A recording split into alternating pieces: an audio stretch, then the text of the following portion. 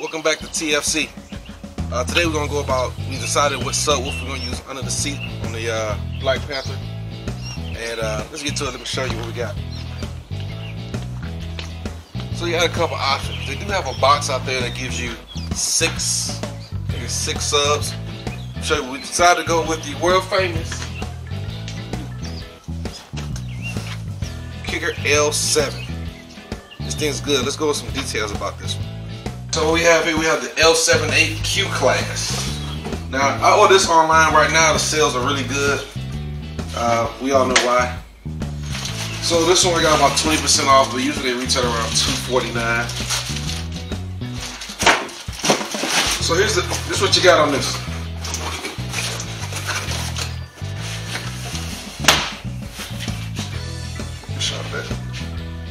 So what you have a RMS. RMS stands for the power you can take continuously with no interruptions. 500 watts. We're gonna do 4 of these underneath the seat of the Black Panther.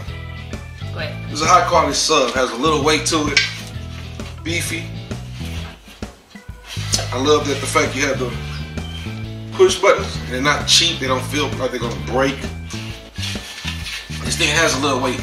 Comes in around 19 pounds. So this thing, you can do a little workout with it. And we're not sponsored by Kicker, but if Kicker want to sponsor me, send me some speakers or some more amps, door speakers, they can. Kicker. You can hit subscribe too. Also in this video, what we're going to give you guys, I'm going to give you my world famous Southern Smoked Ribs. So this is a truly one of the best ones you probably ever going to watch. Southern Smoked Ribs with Kicker subs. So we have on the Kicker subs, we got a good surrounding. This is patented technology. The Kicker says that this square sub gets more surface space than a circle sub. Also, what I noticed is this little indenting, whatever it is, this part right here, stiffens the cone so it can take more power. It's one piece, so when heat is made inside, when the speaker is working itself out, it blows cooler and pulls cooler air in. That's what I'm told. You tell me if I'm right. But this is what we're going with. And then later on, stay tuned. Hit subscribe to the channel. We're going to go with some ribs in the backyard. We're going to smoke them in one of my smokers. And then we also going to, the amp that we'll be pushing this, we're going to go with a B2. We see which one we're getting. If you got any suggestions, put them down in the comment section. And let's get to it. Let me show you how this is going to fit inside the truck. So what we're doing with the Black Panther is we're just getting the basic components together. I understand that this is a factory truck. We're going to be some factory wiring. Got the Bose amp in here, so we got to do a couple things. Once I get a list of the interfaces that you would need for your 17 GMC or your Silverado, I'll put those in the next video with the description. But right now, what we're going to have is this 8-inch underneath the seat. Alright guys, so this is what we have. We have 4 8s. Now one thing, you can fit safely underneath your seat 6s. There's a box that look beautiful. I'm trying to negotiate with. Some of you guys might know who I'm talking about. See if I can get a good price on a box. It's a very well put together box, but it's not a cheap box. And it was 6s, and that didn't work out. So I decided to go with the 8s. Now, with the 8s, I understand that I'm going to have to lift up this seat 2 inches to get them to fit. Alright.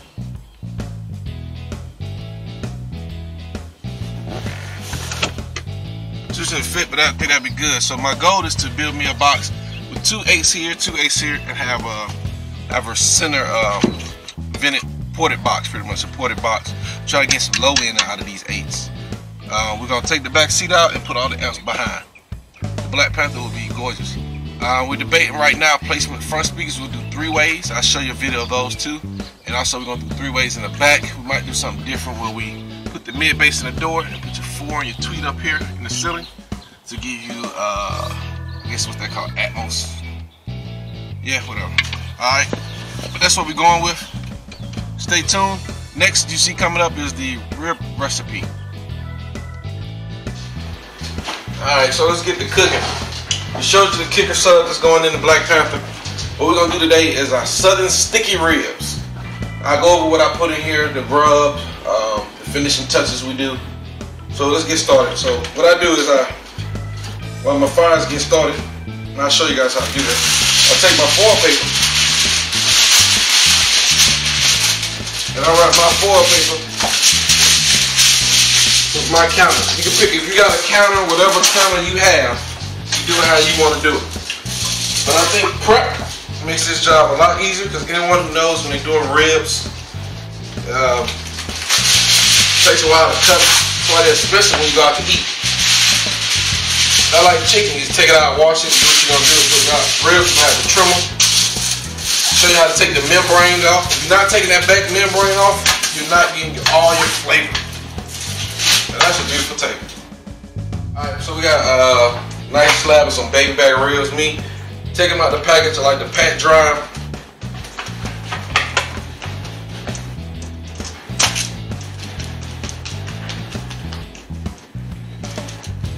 Alright. Keep that, you're gonna need that. I grab a small knife. Soon to becoming Nicholas DuPont knives.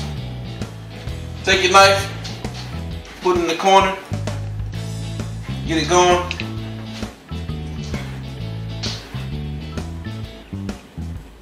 Just try to make you a little something to grab. They make tools, but a southern boy know how to do it with paper towels. Getting a good grip in there, and you pull the membrane off. See, if you leaving that membrane on there, you know how to cook.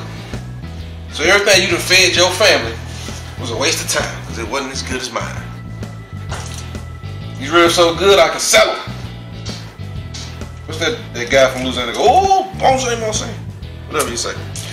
You take that off, so when you're smoking these ribs, that smoke will go past this protective layer. It will get inside, deep, massaging in there. Just play some slow love music. Now on your rib, you can trim your rib how you want. The best way to get a rib is go to a butcher and tell him what you're looking to do, and tell him how you're gonna smoke it and cook it, and he can trim it how you want. I like to get mine trimmed like this. I kind of like these edges because I will usually cut this off once it's cooked, chop it up, and you have some bite-sized rib tips. Some people leave their fat on. See that? That's a vein running through there. So you cook it slow, you can leave that vein in. If you're a fast heat cooker, some people cook really fast, quick, cut that vein out. Because when they bite into it, that vein, they're going to feel it, they're going to taste it, it's going to be nasty. I cook real slow, so that's going to break down. Now what I do, I come through right here, and I take a little fat off. Some people leave the fat on. That's not true. You don't want the fat on the ribs. Delicious ribs do not fall apart. A well-cooked rib should have a little pull to it. A little pull. When you bite into it, it should pull off. It shouldn't pull off the bone all the way. Anybody can cook a rib too much until it's falling apart. That's easy to do. You get the rib cooked perfect when you just bite it and it pulls right off. I'll show you guys later. Now this right here is a treat to my family. We got Omega right here. Sit. Oh, he's a dog. He ain't a player. Good thing he must. The Falcons must got him on their team. And we just trim off a little of that fat. That's gonna cook down, but you don't want it when someone comes in and they bite and all they get is fat. Fat, fat, fat. They want fat, they eat pork butt. They eat a different part of the meat. Ribs, you want meat. When you got your good side of Nicholas DuPont knives, it makes the job a lot easier. Now they're supposed to be sending me some nice custom ones with a wood grain handle on the back of it. We'll see how that goes. But you need your good knife. You just trim all these little extras off. You can get it to your dogs if you want. You can keep it. Now, right here, you're getting down here to these little bitty small ones. You don't want nobody to bite and get all that in their mouth. That's fat. Some of it's gonna cook off, but most majority of it ain't gonna cook off. Not the temper that we're gonna be cooking. We're gonna cook these ribs for 4 hours. Again, I'm gonna say that while the camera looking at me. Now we'll go out here and check on our fire. We're gonna cook on these ribs for 4 hours. Alright guys, so we got the grill going. We got the Choco. We won't say no name because we ain't got no sponsorship, so we ain't sharing the wealth right now. Tell them to call me, hit subscribe or something. We got the Choco going. This is our grill. And yeah, yes, it looks like a trash can, but some of the best ribs come out of here. They say these ribs are so good, they help win the war. Yeah, they're good. We'll let the charcoal go and get this chocolate inside. See how it looks? Looking good. So our heat plate. And what goes on our heat plate be our wood box. I'll tell you about my mixture later. This is key. Alright, now come on, let's go inside. We got our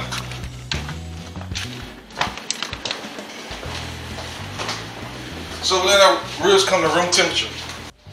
Now we got clean hands. We'll get started on this right here. Back up, cameraman, back up. Ooh-wee. Good old-fashioned, non-branded mustard. People say, I don't like mustard on my ribs. Well, you don't know how to cook ribs then. So you put the mustard on the rib first. Put the mustard on the rib first. The mustard's going, when it cooks, the flavor of mustard is going to cook out.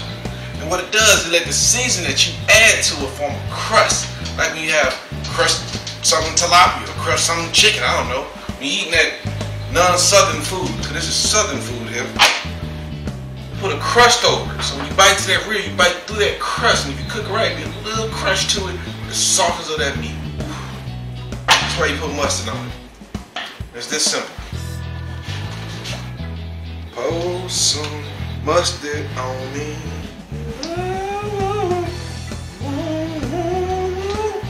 I get a wild shot of me doing like this. Pour some mustard on me. You work that mustard in. You want on every crevice you can get it on. Especially on the edges, and I'll show you why. Y'all know how to cook ribs, y'all. I know what you're saying to yourself. You're like, I have never cooked ribs like that before in my life. And that's true. That means that you ain't never cooked ribs the right way. You've been cooking ribs the wrong way. North Carolina, South Carolina, no matter what Carolina you're from, they ain't got no ribs on Louisiana, Georgia board ribs. This is a Louisiana, Georgia board rib right here. See, we pick one state. We need to split it in half. Now you got your ribs all musted up. I'll show you what you do next. Alright, so now we got our mustard on there. We got that crust gonna get cooked on there. We're gonna go with my spliced blend of season. We'll eventually bring it to you. We're gonna have salt, brown sugar, granulated garlic, granulated onions, paprika, chili powder, black pepper, white pepper, mustard seeds, and then a little bit of something that you can't know about. Now with your ribs, whoop, you're gonna sprinkle that on there real good. You're not playing with them. You're not playing with them. You want to cover it. Get it in there real good. Now, remember earlier I said you want to make sure you get the mustard on the ends. You want season right there. You want to put some season on that. That's when people bite into it. It'll fall off. Don't worry about it. The mustard's going to catch what it can catch. You want to make sure that you season them edges. You want to get them edges good. Because that's what people, when your ribs good, you get that good. Look at me, cameraman. You get that right and these ribs right, that's the most important when people suck on. They go, turn to the side. That's when you know your ribs good. They're eating your ribs and putting them back on the plate. Your ribs ain't good. Now remember, the mustard gonna catch what it can catch. Can't over season when you use mustard, baby. It's gonna put season where season can be stuck. You know what I'm saying? Man, look at all that season on his ribs. You gotta put that much season on the rib, they ain't good. And last time you ate raw meat with no flavor.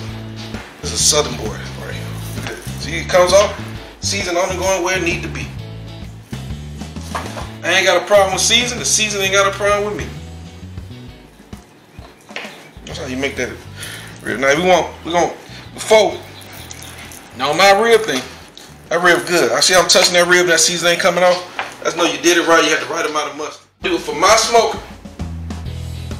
I take my ribs and I cut them in half so I can hang them. For your smoker, you do what you gotta do.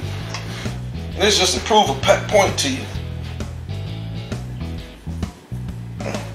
When you don't season your rib right, they look like that. Nobody want that. Nobody want that. Take a little mustard right there. What that lady said? Ain't nobody got time for that. Southern ribs, baby. Put your little mustard on there. get that crust, you got that ribs so good. These real. Can't cuss on YouTube. Put your little season right there. Now, if you want to know what's in my season, hit subscribe first and then rewind to what I was telling you. Now, I personally like to get my ribs ready, and I like to let my ribs sit close to room temperature. See how they start to turn a little darker? See they starting to turn darker? That means that the moisture is coming out to the season and making it stick. Ooh, it's gonna be so good. Now these are world famous ribs. If you ask someone, they say they never heard of them. That's how famous they are. The wood blend is where it's at. Sometimes I do pecan, that's my favorite, but I couldn't find any pecan lately. If you know what I'm at, put it in the comment and then hit subscribe. So what we have maple, cherry, and apple. And what I do is, I take my first 45 minutes of smoking is gonna be my maple. I put my maple at the bottom. I smoke my ribs for 4 hours. Then I take my cherry, and I put my cherry on top of my maple. And then I take my apple, and I put my apple with a deep, rich, smoky, maple, sweet flavor. And we're gonna finish it off with a sweet apple.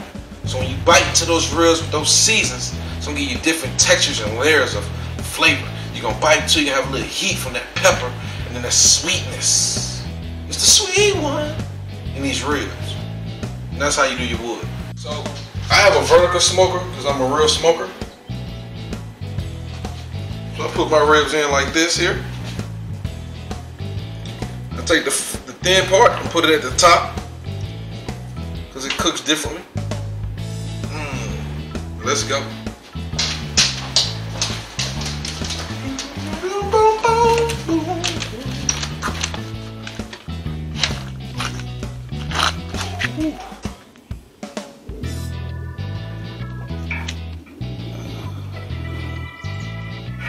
There we go. About 4 hours. See, when you put the top on there, you know what you're doing.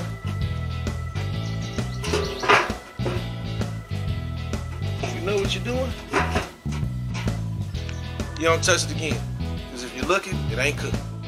Alright, so now we're going to take them off. The ribs, after about 2 hours, they're taking all the smoke they're going to take. So if you don't have your flavor right, it ain't going to be in there. You take brown sugar. Take a 1/4 cup of brown sugar. And you make sure you get it measured right by using the Nicholas DuPont measuring cups. Eventually we'll have a link underneath. Take a 1/4 cup of brown sugar. It's going to melt when you get back in there. Flip it down right on top of that brown sugar.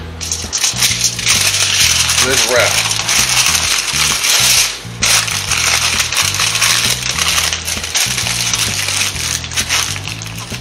See, we cook nice and a little bit. These will start to retract away.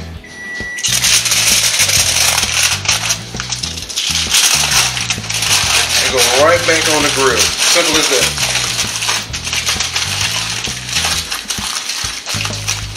There you go. We're going right back on the grill.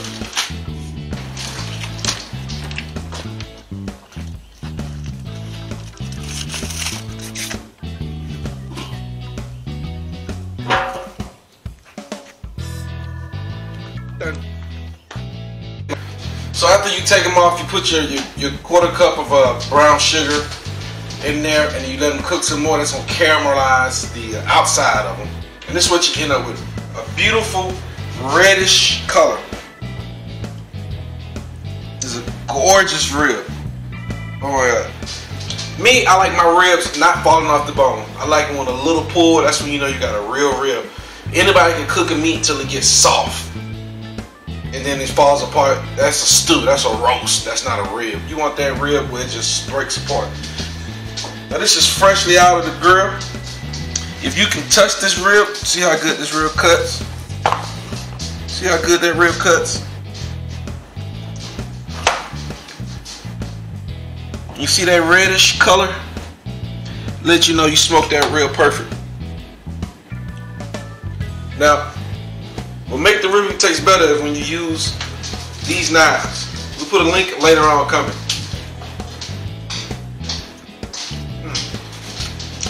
God.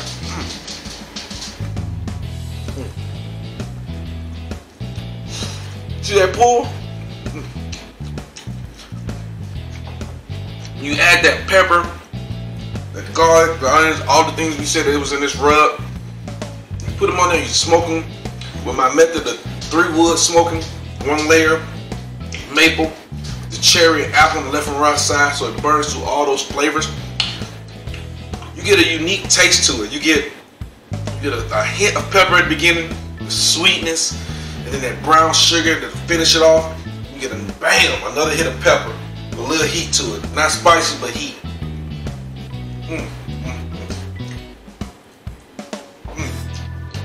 Byron Nixon ain't got nothing on these ribs. Hit subscribe for more recipes. And we be bringing some more recipes of my ribs and pork butts, all type of food that you would eat during the summer or winter time when you're working on your car, heading to car shows, everything a man do when you're traveling.